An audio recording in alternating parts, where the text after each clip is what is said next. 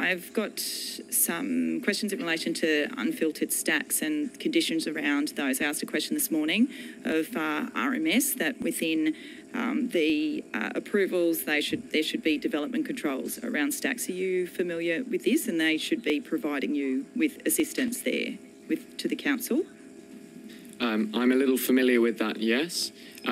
It does seem that we have been given not enough assistance in terms of planning and development controls at present.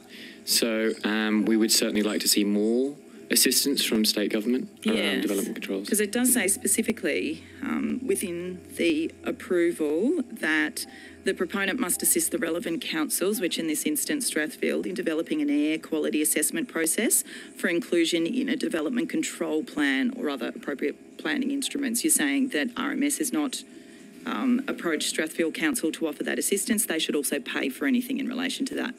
As far as I'm aware, at present, no, they have not. Okay, so in the meantime, though, I understand that there are quite a few high-rise buildings around the stack. Is that correct? Would you like to talk about those concerns? Yes, that is correct.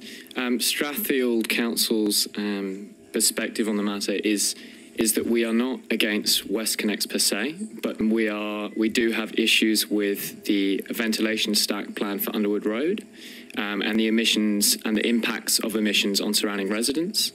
Particularly with buildings, like you mentioned, that are planned at height up to 80 metres, and some of those buildings would be 30 to 40 metres from the surrounding stack. So certainly that's our primary issue. Thank you. Yeah.